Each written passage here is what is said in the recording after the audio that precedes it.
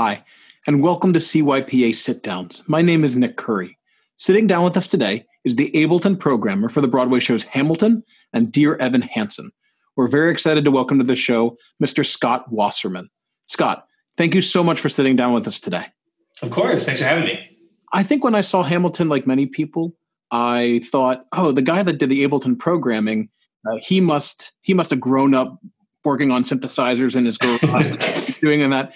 But I understand that that's not really the case. Can you tell us a little bit about your theater and music background? Right. Yeah. So when I was growing up, I performed theater, at my school and in like summer theater camps and community theaters and things. And I was always involved with music programs in my schools as well. I was a pianist since I was 5, and then I started playing trumpet when I got into elementary school and played that all the way through high school. When I was deciding what I wanted to major in college, I was at first going back and forth between being a musical theater performer or a voice major. And then I was thinking more the behind the scenes kind of like music theory and composition kind of path. And I ended up going to school for music composition. And for me, I think that was the right decision, because now what I love to do is all of the, like I said, the behind the scenes kind of creation stuff. And I do a lot less composing now than I did at that time. And now it's more arranging and orchestrating and stuff, but it's all the same skills that I learned in school there. But as far as like music technology goes, I played keyboards, but I wasn't really like a gearhead or anything. And I wasn't collecting synths and stuff. In college, I took a music technology class, but it didn't really go more in depth than, working with Logic and Pro Tools and Reason and stuff. And I wasn't really like designing electronic music at that point. So it wasn't until I started working on the development of new musicals that I started using Logic more for creating like demo recordings of arrangements, and also like getting Logic sessions from composers in order to be able to transcribe the music that they had written in demo form. And then I didn't start using Ableton until I was working on Hamilton, actually. So the way that all came about, I was working with Alex Lacamoire, the orchestrator of Hamilton. We were working together on Annie in 2012. There was a Broadway revival, and I was just the music assistant at that time, doing finale work, the notation software, and transcriptions and just general, intern type duties for the music team on the show. And Alex Lacamoire was the dance arranger on that production. So he and I started working closely together on that show and hit it off. And at the same time that Annie was going into production, he was starting the very first readings and workshops of Hamilton and asked me to come along with him and join the team. So we started working together on that. And again, I was still the music assistant at that time, just doing finale work, transcriptions, whatever he needed me to do. And obviously, since it was the early stages of the show, it was just like us as a 2-person music team. And as we started doing more readings and workshops, it became clear that we needed to add more than just piano to the sound of the show as we were presenting it. So I started playing beats along with what he was doing on piano. And that grew into starting to learn Ableton and programming the actual loops into the software rather than just like playing them back on a drum pad. So that was really the introduction to Ableton for me. Yeah. Can you explain, for somebody who's never used Ableton, what features in Ableton make it really well suited for this particular application? For sure. So Ableton was originally designed as a DJing software. So the whole interface and the whole playback system in Ableton is designed for live performance versus a program like Logic or Pro Tools, which is more commonly used just in the recording of audio and also in editing, mixing, mastering, that kind of thing. Ableton is more of a, on your feet kind of a program where you can load in different drum beats and samples and loops and decide whether you want to just play them back as a static audio file, or if you want to loop them, warp them, change the tempo, change the pitch, add effects, all in real time. So in order to keep up with the pace of the workshop phase of a show, we needed a program that was this flexible and this malleable in that stage. So we were able to take what we planned on as the beat for My Shot, for instance, but then in rehearsal, as we were working with Andy Blankenbuehler, he could say, we need to extend the dance break by this many beats, or we need to go into a new tempo here, or we need to do this, like lose the kick, lose the snare, whatever we need to do. All of that is immediately at your fingertips in Ableton to edit on the fly. So, what other softwares do you gravitate to create content? Right. I use Logic Pro most often.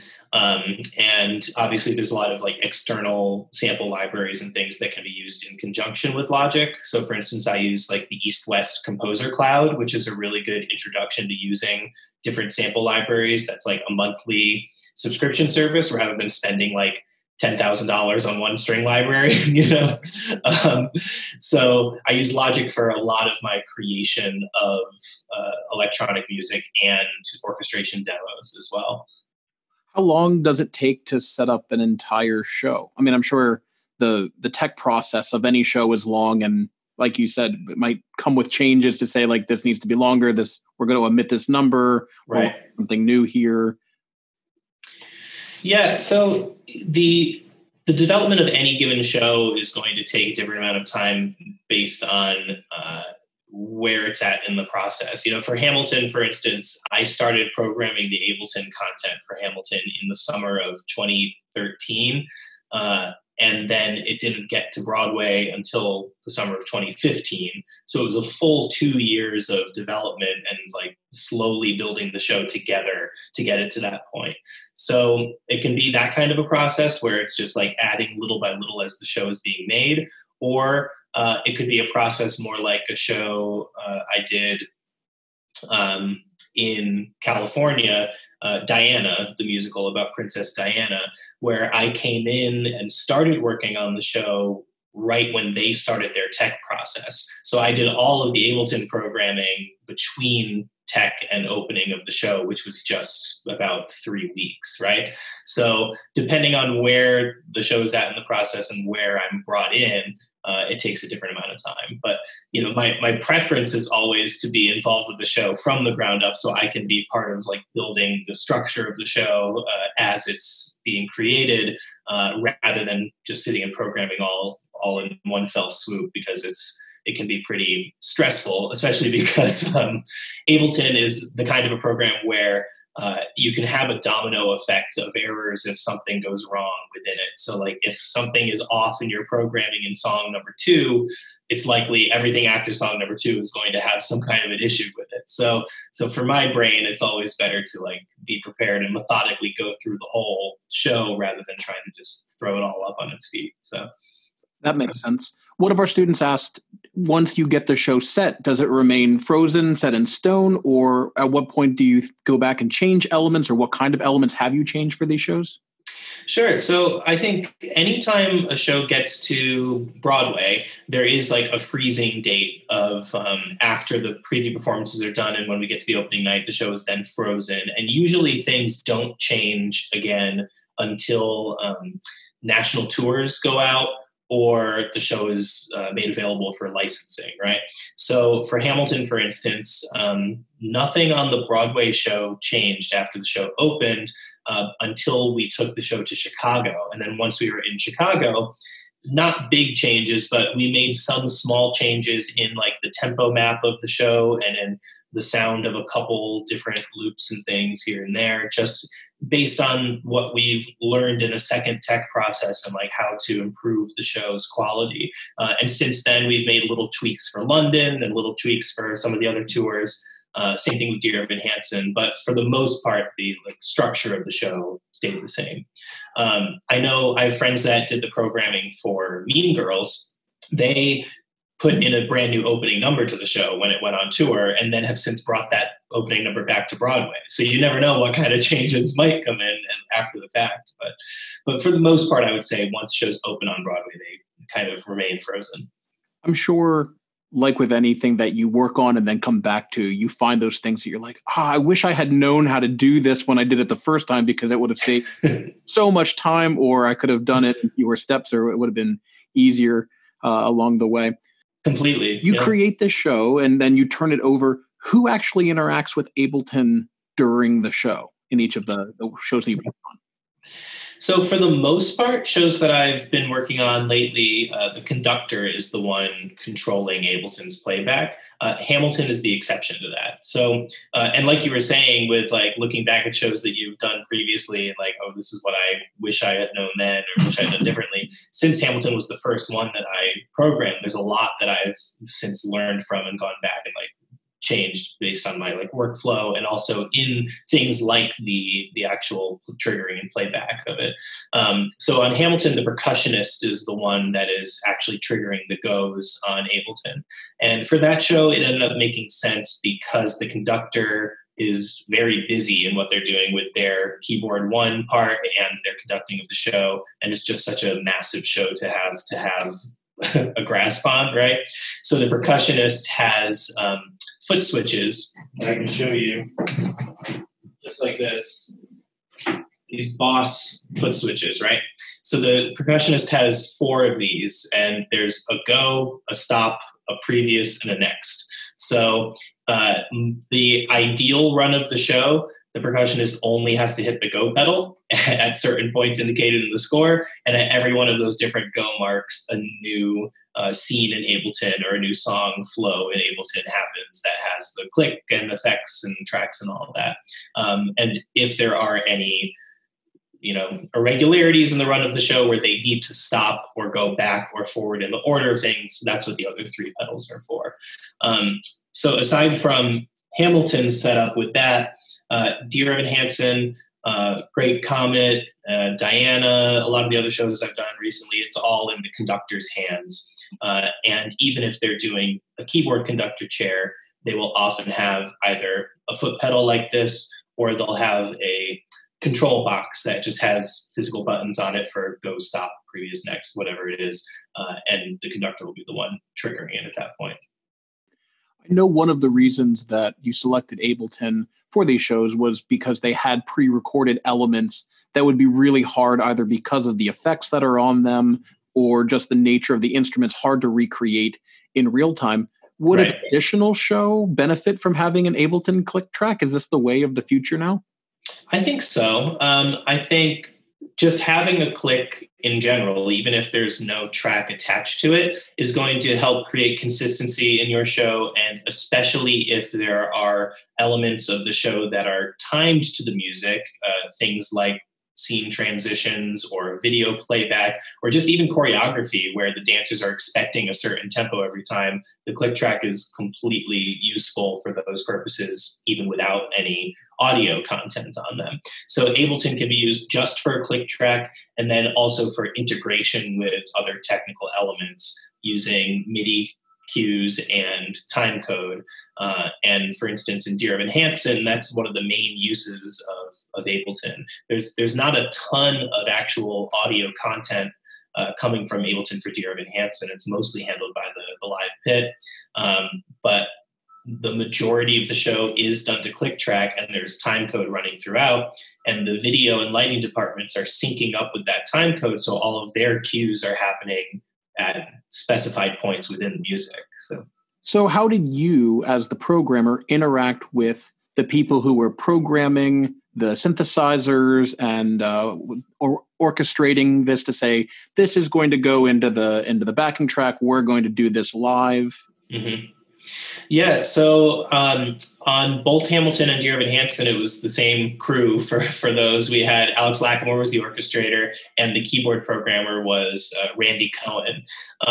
So one of the things that I typically do is just handle the software side of things. So just handle the actual programming of Ableton and the content that goes onto it.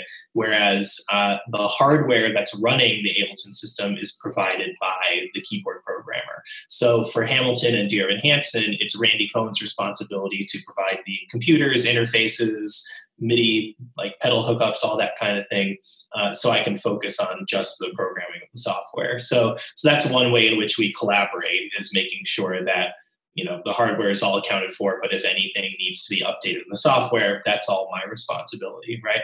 And then as far as working with the orchestrator, it will be exactly what you said in the process of him deciding, I have these loops that need to be played back, and they'll be more effectively played by Ableton rather than a live player, because the other two keyboard players are busy at the moment, or the loop is so precise that no player could play that pattern of 30-second notes accurately, or whatever it is. So that kind of stuff usually goes on to Ableton.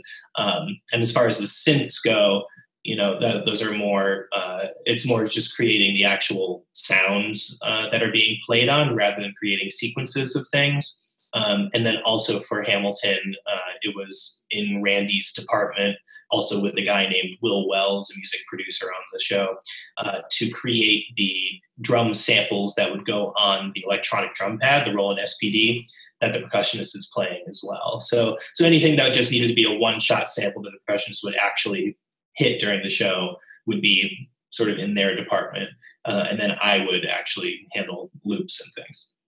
What about interacting with the people who run the soundboard each night? I assume that it's pre-mixed, stereo out or multi-channel out back to the soundboard. Maybe not a whole lot of things that need to be adjusted each night, because you're going to have something really consistent there. Yeah, that's always the goal. And that's a big conversation that I have with any sound designer before I start working with them on a show. I think the best practice for coordinating with Ableton and sound is that you do mix it internally in Ableton. And if there's anything that like sticks out to the sound designer during a performance, even if it's on its own channel and they could just turn that fader down, it's better to just do it on my end, and they can leave their Ableton fader at 0, you know, the whole show. So that, I think that's always the goal.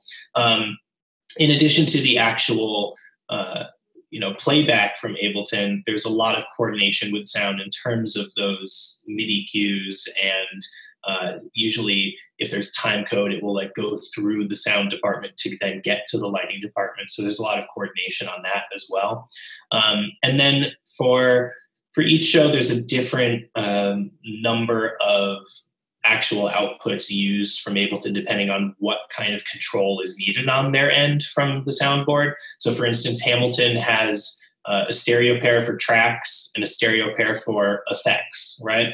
And those effects are just on a different channel to the soundboard, so they can choose to route them differently from the tracks if they want to, or put different processing on them if they want. And those effects are things like gunshots and cannon blasts and things that need to be treated in a different way than the loops, right? But for a show like Diana, we have 32 different outputs from Ableton. And that way the sound people can choose, they want like the strings to come from over here and the shakers to come from over there. And, you know, they can do all of that routing themselves if they have all of that granular routing done. So yeah, it's kind of fun. I heard you say in another interview about there are still some elements that are cued by, now let me rephrase that. There are some elements that are played back from QLab or another software, even though they're cued in the Ableton track. Ableton communicates there. What was the purpose? Was it also with routing to decide like how those sound effects were going to be played throughout the theater? Exactly. Yeah. It's either routing control. So, you know, back to like cannon blasts and things, for instance, if there's a whole sequence of cannon blasts in the Yorktown dance break, for instance, all of those are MIDI triggers from Ableton that are triggering cues from QLab at the soundboard. And they have even more control over where each of those cannon blasts comes from, and, you know, how much of them goes to the subs versus not, that kind of thing. But also things like the rewind sequence in Hamilton, which has the vocal recording of Angelica and Eliza in it. Every time you have a new actress performing each of those roles, they re-record those vocals and have a separate stem for each of those actresses, right, playing the role. So it's the soundboard operator's responsibility to load up the particular rewind file for who's performing that day, and Ableton just sends the MIDI signal to play the cue back, knowing that it's going to be the correct actresses' voices from QLab, right? So it's a little bit easier to give the responsibility to the soundboard operator to load those kinds of files into QLab rather than swapping them out in the actual Ableton file every day, since it's the percussionist who's cueing it, right? And you mentioned time code. Can you explain how time code works in a show like Dear Evan Hansen? Yes. So the advantage to time code over MIDI for a show like Dear Evan Hansen is that MIDI cues are all just individual MIDI notes, right, being communicated between Ableton and a program like QLab. And when you receive the MIDI note in question, then your cue fires, right? Time code is a continuous audio file that has information embedded into it that represents hours, minutes, seconds, and frames that keep scrolling by as they play back. So a video department, for instance, can sync up to the time code and be constantly reading where it is at any given moment as it's playing back from Ableton, and can either request specific cue markers from me to say, like, we want to put a picture of Evan up on the screen when he says the word waving. Where is waving in the time code? And then I give that marker to them and give it to them. Or they can actually like lock into certain markers themselves that they like, they can record the time code and then go back and view it and like attach cues to different markers in the time code. So they don't always have to be asking for specific MIDI cue requests from me. They can just have the time code throughout. So that's usually how that works. Ableton kind of becomes the master clock then for all of these other systems, either exactly. through MIDI time code or through the SMPTE time code. Exactly. Mm-hmm. There are some other questions here about kind of like production and things like that. Did you want to show us a little bit about the Ableton software while we're on it? Sure. Yeah. I have the Dear Evan Hansen session up, so I can just show you a little bit about how it's organized. That'd be fantastic.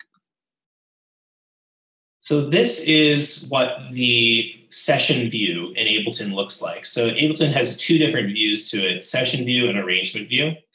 Session view is what looks like this sort of Excel spreadsheet, right, with all the different individual cells. And you see that all of the actual tracks in session view are displayed vertically, right? So if I scroll over to the left here, I have like a track of demo recordings, a track of drones. This one's just called tracks. And then it's a group that I can open up. And within it, you see guitar, whirly, piano, pad, glitch, right? All these different individual audio tracks. And then going further over, you see these are labeled with what their outputs would normally be for the show rig. So outputs 1 and 2, 3, 4 has sound effects, 5, 6 has ensemble vocals, right? And then over to 8 here is SMPTE, which is time code, right? This is labeled in those hours, minutes, seconds, and frames like I was talking about. MIDI notes, MIDI control changes, some pre-show sound effects, and then this is our click track group that has the actual clicks and count-ins to it.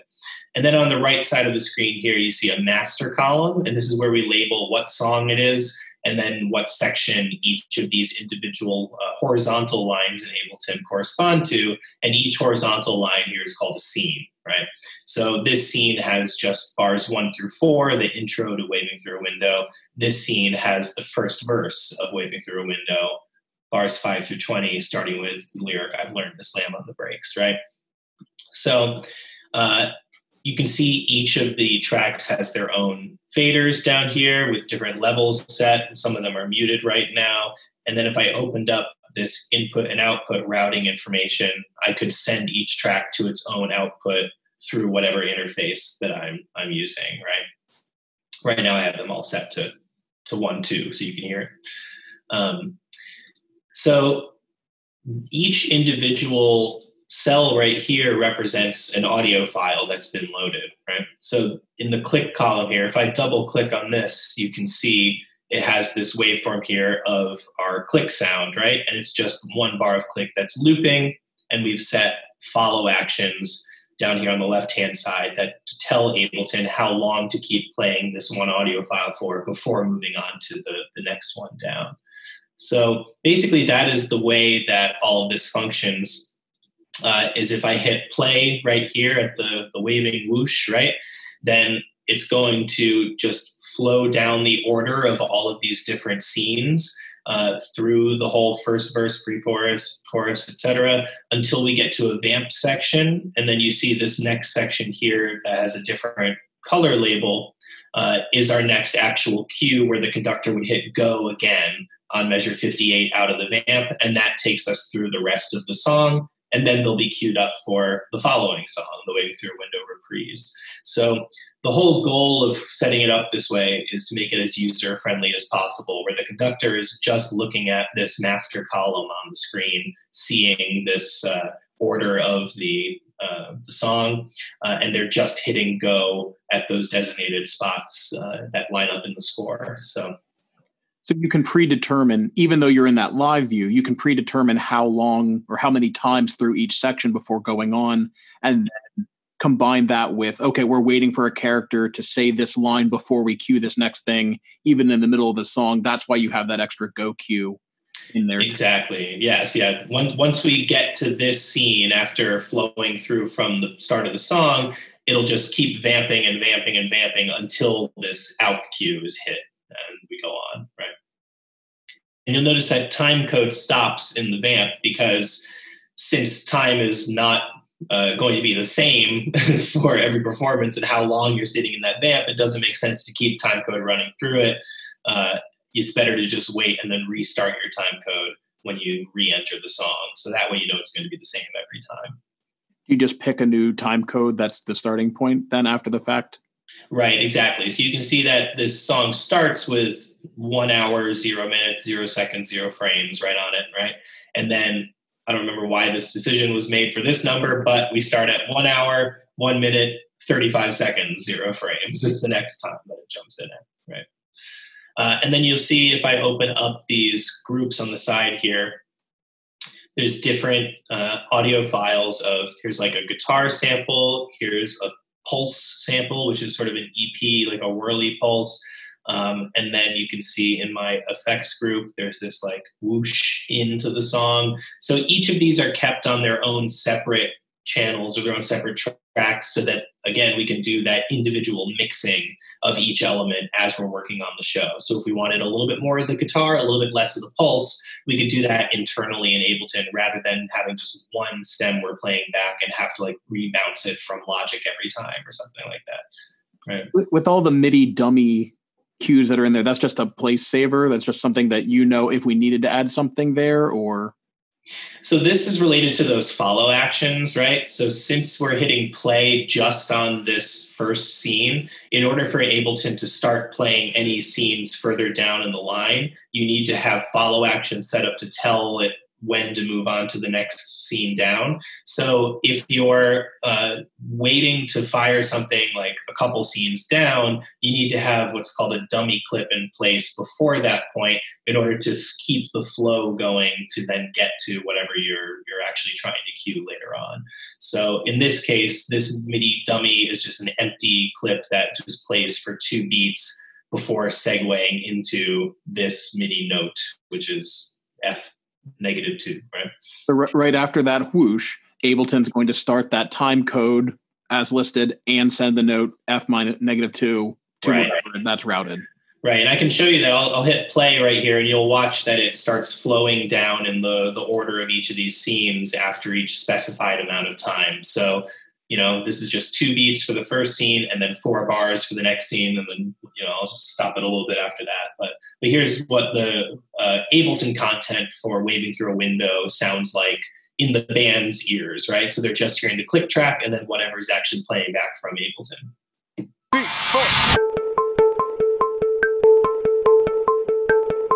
Here's bar 4, it'll move on. There's the first verse. So Ableton's just flowing down, right? And you can see these dummy cues are still activated, waiting to cue up what's coming next, right?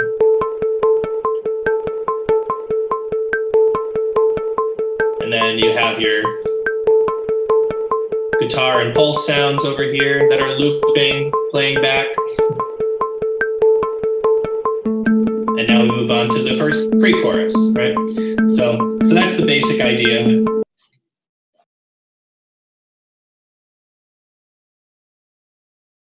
It's really neat to see kind of behind the curtain on how it works. And then I assume each musician in the pit has some sort of device, a personal mixing device, to balance their input from the other members of the band, the drums, the click track. Right. They have avioms, so they have their own mix that they can set to hear each of the elements. Mm-hmm. Is there a separate person mixing the monitor stuff versus the front of house for these shows? No, it's just one front of house operator, and the monitoring is all done through those aviom settings. So each player just saves their own preset, and if there's a sub or anything, like they'll come in and they can have their own preset saved on a separate channel on the aviom too. So it's all kind of done before we get to performance. That's very cool. Thank you for sharing that with us. Yeah, of course. Yeah. So outside of the Ableton programming, you also are a composer. You have a podcast called Song Salad. Yes. Like, how do you refresh your ideas and not get stuck in a rut? And I thought the whole concept of Song Salad is an interesting way to kind of keep your chops fresh and hone that skill, week in and week out. Can you explain what that is? Yeah, that's a good point. And it's not something I necessarily intended, but it ended up happening that way. But so Song Salad is a show where my friend Shannon and I, we're writing partners, and we've been friends and partners since college. Every week we take a random genre of music and a random topic in the form of a Wikipedia article, and we have to combine the two into a song. And I do the music and Shannon does the lyrics.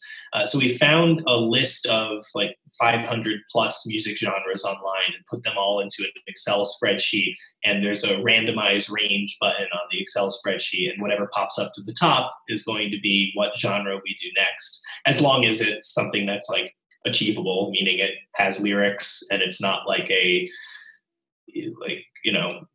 folk music system that has a tuning system that I can't replicate or something like that, So I've learned so many more styles of music through the research we've done on this podcast, and have done a lot of research into genres where like I've been vaguely familiar with it just from I know the sound of that genre, but I never knew what to call it, that kind of a thing.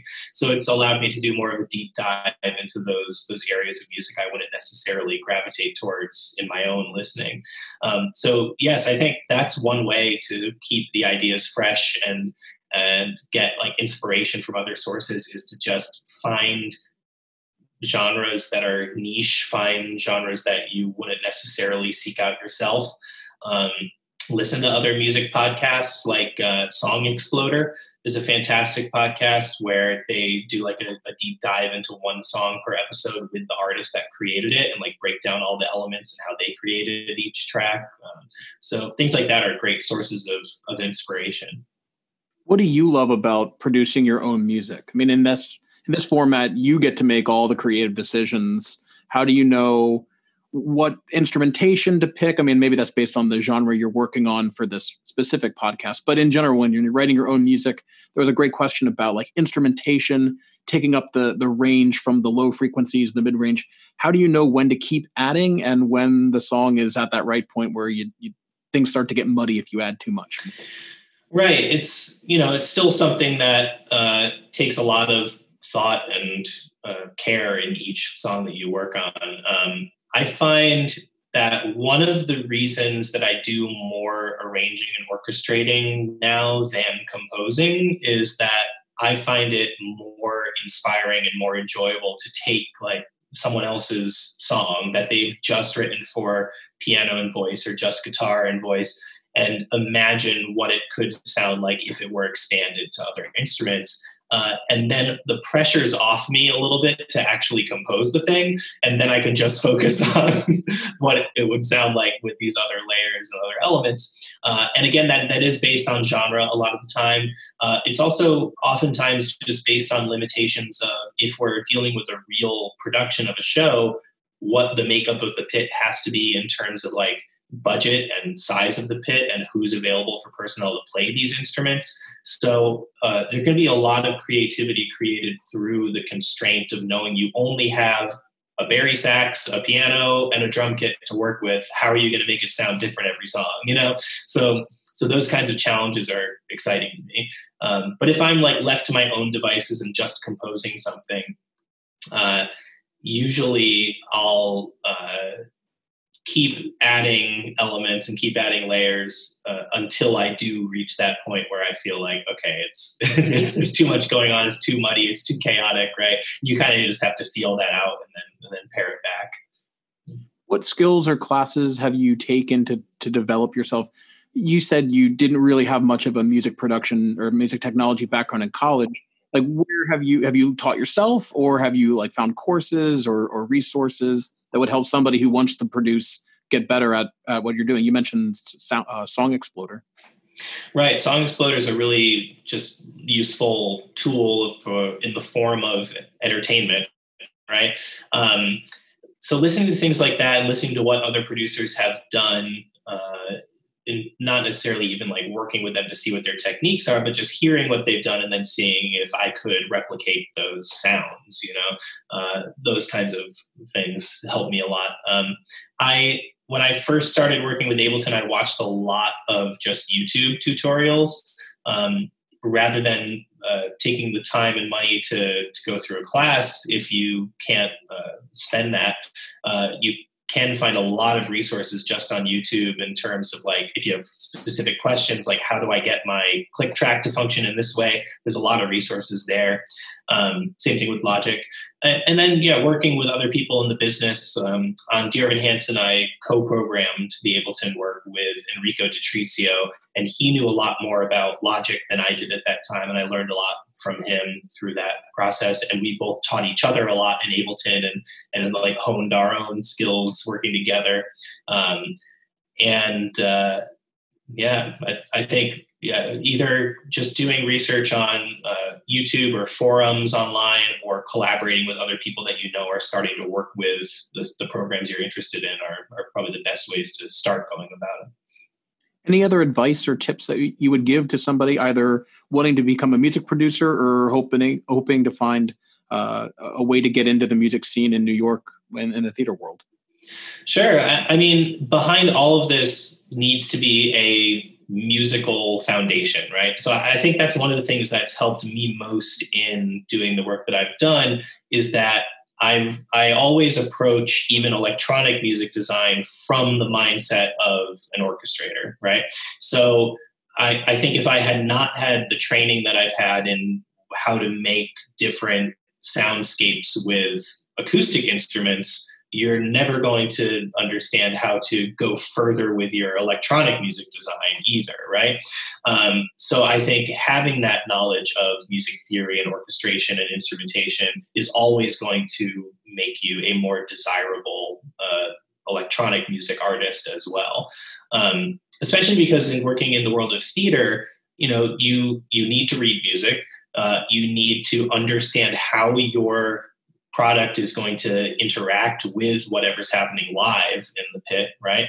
And you just need to like speak that language with the other musicians you're working with. So I know there's a lot of amazingly talented electronic music designers and technicians out there that can do all the things that I've been doing, but they may not necessarily have the right kind of vocabulary or musical training in order to actually work in the same jobs that I've done.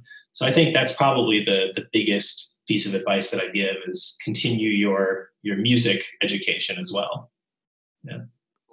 Any other things that we should cover or that you were hoping to talk about before we go? Do you want to get into the super nerdy questions? Those were for me, and I didn't want to necessarily bog down. But I wanted to know, is there a redundant system for Ableton? I know oftentimes you have a backup computer, like with QLab, running the show in sequence. So if one computer goes out, you have another computer there. With something as mission critical as QLab, there has to be some kind of quick redundant system or something happening there. Yes, always. So there's always going to be two computers running the same Ableton file in tandem, right? And two interfaces, and each of them are all connected with switcher devices. So you're going to have a screen switcher, a audio switcher between the two interfaces, and whatever device you're using to actually control the playback from Ableton, like one of these foot pedals, for instance, is going through a system that is controlling both of the computers at the same time, right? So usually that's achieved through MIDI, right? So on Hamilton and Evan Hansen, for instance, we're using MIDI solutions, F8 foot switch like modules, and anytime the percussionist or conductor hits one of these pedals, it's controlling the main and the backup at the same time. And if you switched between the two computers mid-show, it would be a seamless transition as if nothing happened. And even the soundboard operator might not know that you switched between them. So it should be that seamless, right? So yes, always a redundant system. In live theater, you have to be, so much is at stake there that you can't just leave that to chance. Yeah. Is it are things physically routed to QLab? Is it run over USB, network MIDI, or? It's network MIDI, yeah, to QLab. Mm-hmm. What about the time code? The time code, I'm trying to remember how it's actually run. I believe it's just through XLR out of the interface to a time code reader, because we're sending timecode just as a WAV file, it's just on its own audio channel. It's not like any kind of special format or anything. So it's going to the timecode reader that is then, connected to firing the cues. So there's probably a lot more to it than that I know about, but that's how I understand it. That was just a question. And then the other one was about a panic button. You kind of talked about how in the perfect scenario, whoever's interacting with Ableton is just hitting go. It's going to next scene, you hit go again, it's going to go on, but you do next and last. Like if you hit it by mistake, you could stop it real quick, go back and load that the previous scene, and then start again. For sure, yeah. That in space of a actual panic button, that would be the way to go about it. Is either using those foot pedals that we have set up for just previous and next in the order, or we also generally set up keyboard shortcuts to jump to different songs. So if you get really lost and you're on the wrong song, you could just hit the song number on your keyboard and jump to that song and be queued up where you need to go. So there's always kinds of fail safes in place for that thing. How much training do you need to provide whoever is going to interact with Ableton? I assume maybe I'm the percussionist, I'm coming in and I know all about the percussion equipment, but I've never worked with Ableton before. How much setup is there for me? Do you provide that training on the ground as you start a show in a new location? Mm-hmm. Yeah, so I do train each new company of Hamilton.